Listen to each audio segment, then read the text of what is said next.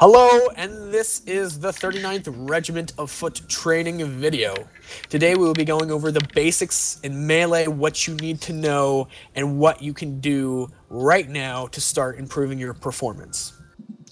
Throughout the video, we'll be going over feints, footwork, attacking, and blocking. Thank you, and enjoy the video.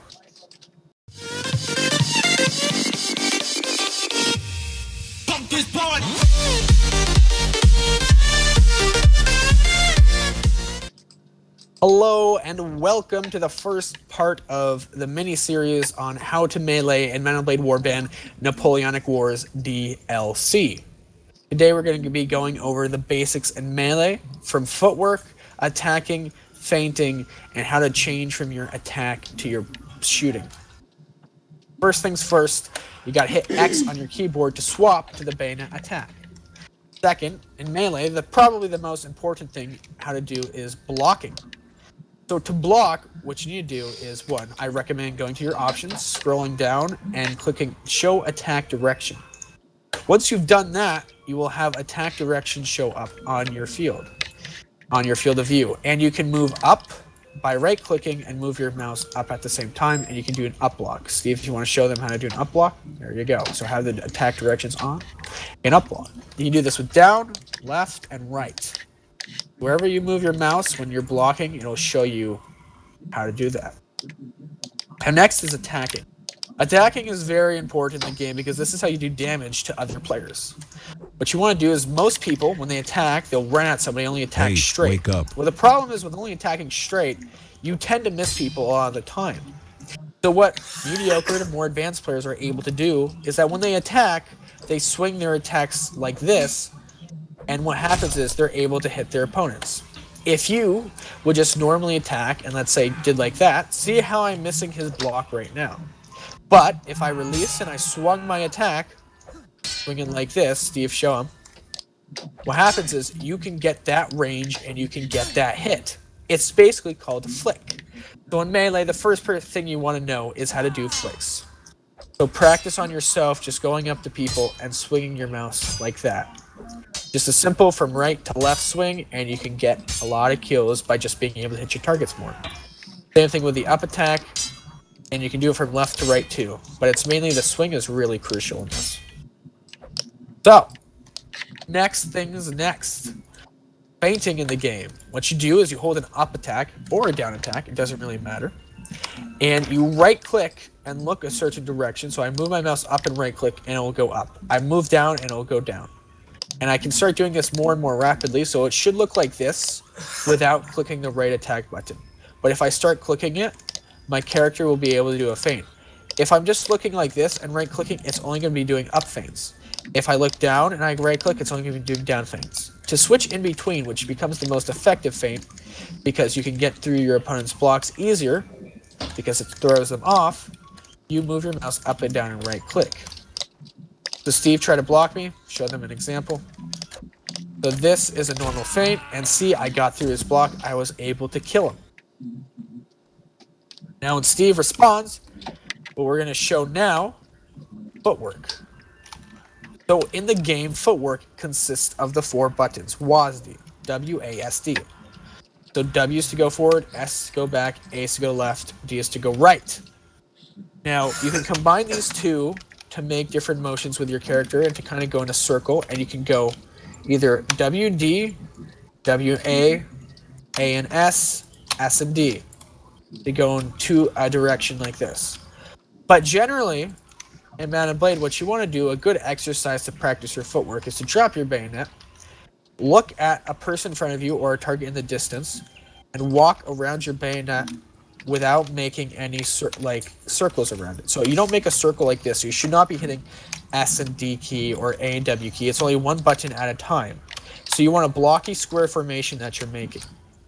This warm-up will allow you to have more concise footwork and be able to get around your opponents easier. Now, the reason why I teach that is, Steve, pick up your musket, is once you do that, you can just practice walking around an object. So you can usually pick a tree instead of Steve and just practice walking around it while keeping it at your center.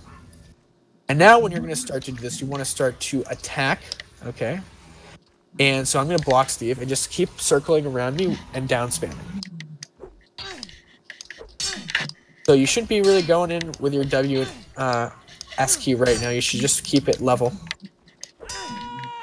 And just keep spinning around. And the reason why I show you this, stand still, Steve, is because in Melee, one of the easiest things to first learn is the sidestep.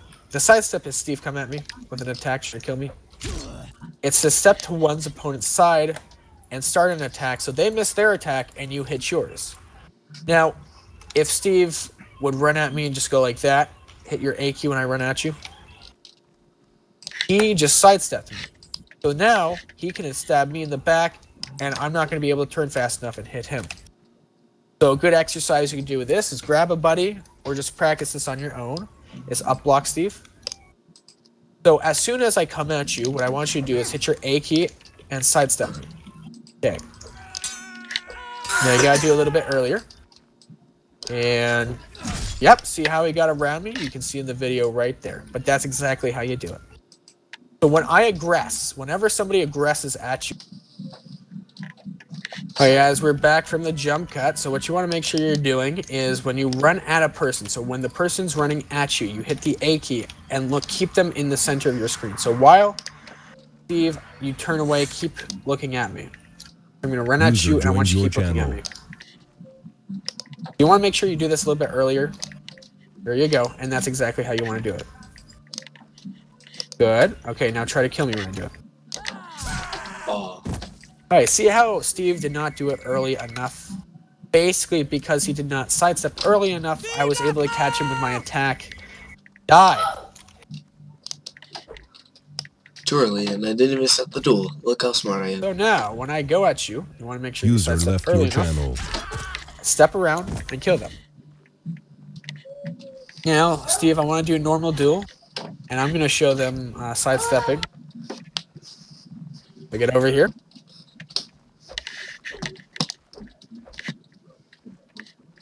Okay, now, Steve's going to do that. I'm going to step to his side. When he comes at me, and I'm stepping to his side now, steps to his side. Stepping to the side, to the side, to the side, to the side. As you can see, sidestepping is very effective and confusing.